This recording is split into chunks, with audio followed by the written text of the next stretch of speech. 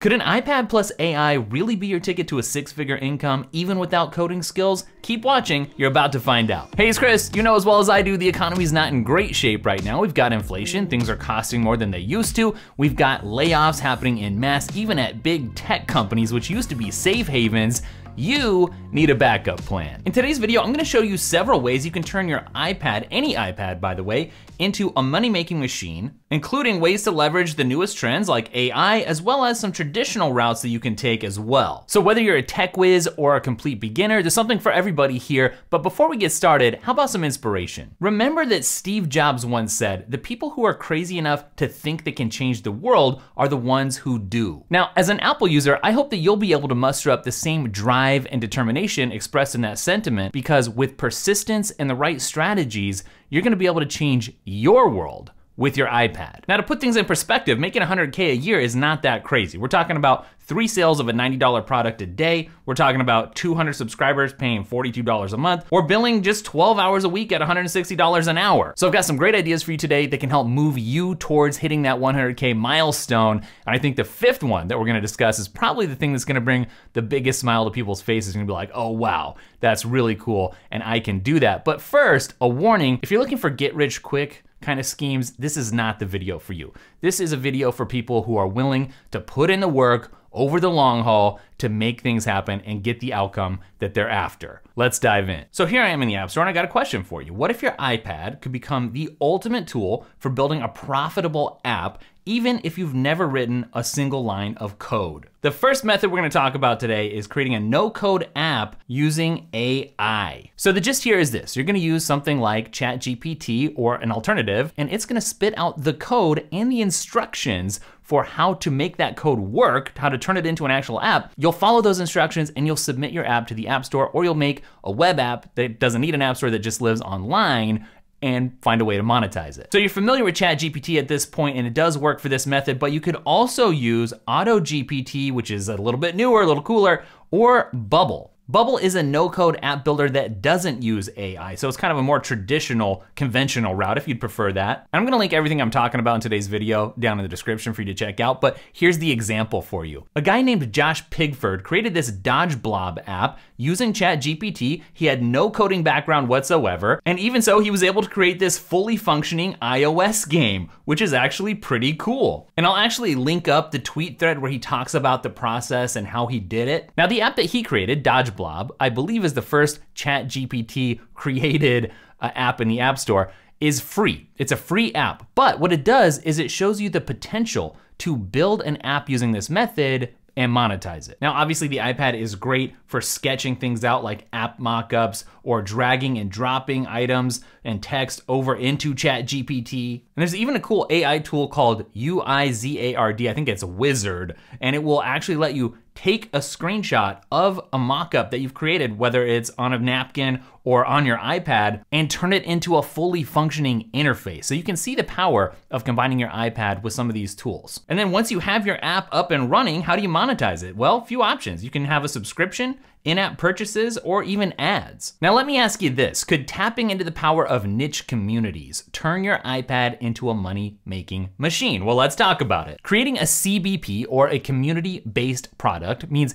creating a product that's specifically tailored to a niche community's goals and needs. So the CPB method leverages the power of a dedicated audience, and that drives the success and growth of the product or service that you create. Now, I've got a really great, really recent example of this in action to share with you. There's a guy named Greg who started a community called You Probably Need a Robot, and in a very short amount of time, he built a thriving community around productivity and AI. He's gathered over 13,000 emails in something like 3 weeks. Pretty massive, quick success. Talk about capitalizing on the right thing at the right time. But the iPad is an excellent place to run a Discord server, or even better, in my opinion, a Podia community. Because Podia is very much like Discord, but you own the platform, it's yours. Now, of course, the iPad is a content creation machine. You've got the Apple Pencil, of course, but you also can shoot, edit, and publish videos all on this one comprehensive device, which is absolutely great for creating community content. So how do you monetize something like this? Well, you could create a $50 product that targets the needs of your members. So think about how crazy people go for some Nikes, right? Or certain types of coffee, right? People get glued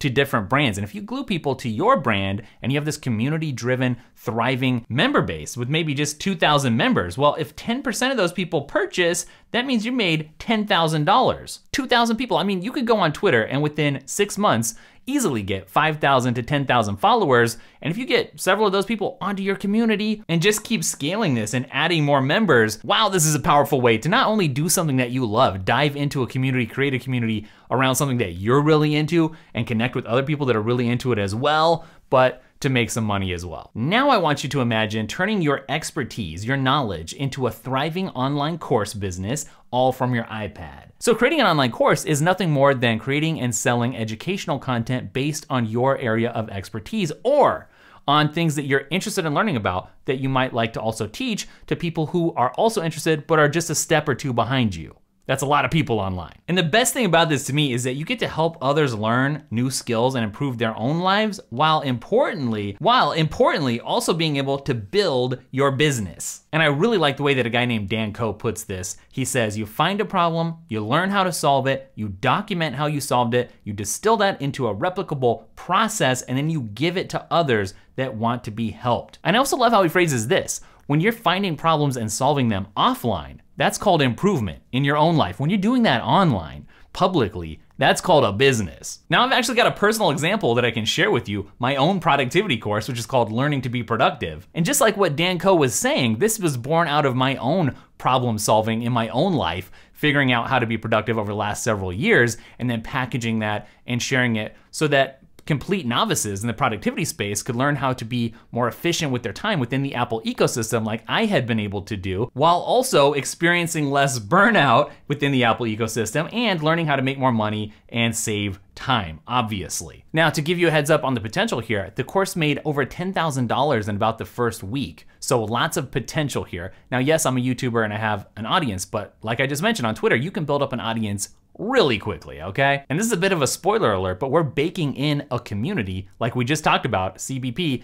or in the earlier method here, so that people can not just learn information. We're making this extra valuable to people because people don't so much pay for information, I don't think, as they pay for accountability, right? And outcomes. And the community is absolutely gonna help them go past just the learning, but actually have that accountability and get the momentum and traction in their lives. So you can see all this stuff starting to come together. Just like I've been doing in today's video, I relied heavily on the iPad as kind of a digital chalkboard or whiteboard to illustrate the things that I was talking about in the course. And yeah, I think that really added a personal touch to the course. Now, in terms of monetization, you're really just needing to hit 19 sales a week to hit 100K, you know, 1,000 sales times $100. This stuff really shouldn't be all that intimidating if you think about it. I know AI is coming down the pipeline and a lot of people are freaking out. Some people are refusing to use it. Others are saying, what can I do that's gonna be immune from that? And whatever you're doing, you know, your job is probably going to change in the next decade. And so starting in on some of these methods now